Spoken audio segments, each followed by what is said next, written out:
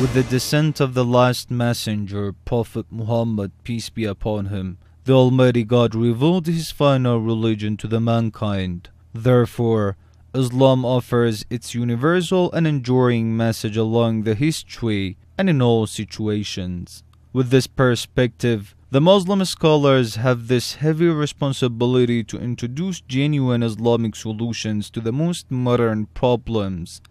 In this respect, the grand jurist Ayatollah Shirazi also underscored the high importance of Islamic scholars who specialize in responding to modern demands. Hosting Sheikh Safa, a Shia scholar from the US, the grand jurist emphasized that Shia scholars and clerics should increase efforts to educate the masses to combat their depravity and brainwashing. Ayatollah Safa Shia also emphasized on the role of scholars for introducing the culture of Ahlul Bayt and the true Islam.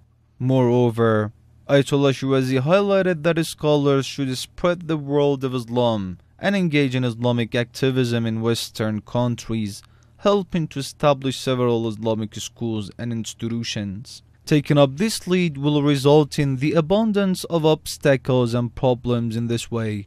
However, the grand jurist stated that it should not stop the Muslim activists to do their part in fulfilling their responsibility for promoting the culture of Ahlul Bayt. Referring to Holy Quran, the grand jurist said that the people face many different problems so that they know how they act in the face of hardships. صحة الإنسان في الدنيا، أموال الإنسان في الدنيا، شخصية الإنسان في الدنيا، هذا لكي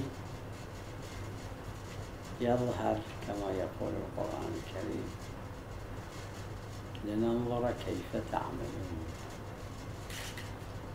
هذا الشيء يضحي بماله، هذا فلان الشيء يضحي،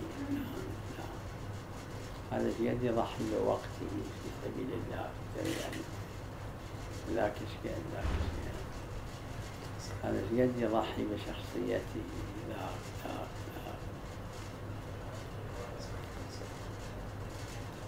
هذا لازم يظهر لننظر كيف تعملون. ثم جعلناكم خلائف في الأرض من بعدهم لننظر كيف تعملون. واحد ما يضحي بفلس، واحد يضحي بكل أموال.